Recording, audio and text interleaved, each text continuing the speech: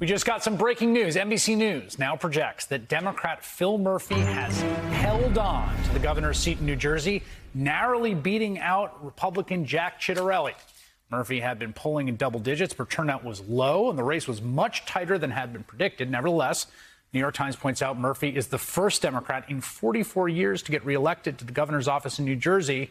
And you can't understand what happened without going to Steve Kornacki at the big board with the latest. Steve, what do we got? Yeah, Chris, well, here you go. You can see Murphy all day here. We've been getting small updates from different counties, and Murphy had been building that lead, now sitting there at about 22,000 votes. Now he is over 50%. He is 1 full percentage point ahead of Jack Ciattarelli. And just what we're looking at here in terms of the vote that was coming in today and the vote still to come, it was generally one of two things. Either it was vote from core Democratic areas. I'll give you an example. We're still waiting on more vote to come out of Essex County. This is the biggest single Democratic vote producing county in New Jersey. So we know whatever comes in here, particularly given the exact precincts we're talking about here in Essex County, we know it's going to be a big Murphy vote that still comes out of there. The other thing we've been waiting on has been absentee vote, has been vote by mail. And the vote by mail just tends to be overwhelmingly Democratic. Some of these counties, it has taken them an exceptionally long time to get that vote by mail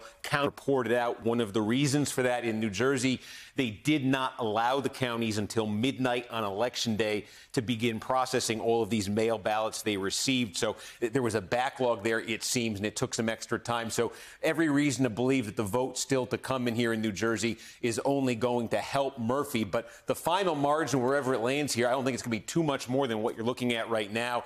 This is, as you said, this was the scare of Phil Murphy's life here. Certainly the Murphy campaign, not even Republicans in New Jersey thought this thing was going to be that competitive. Biden wins by 16 a year ago. Maybe Murphy wins by 1.5 points.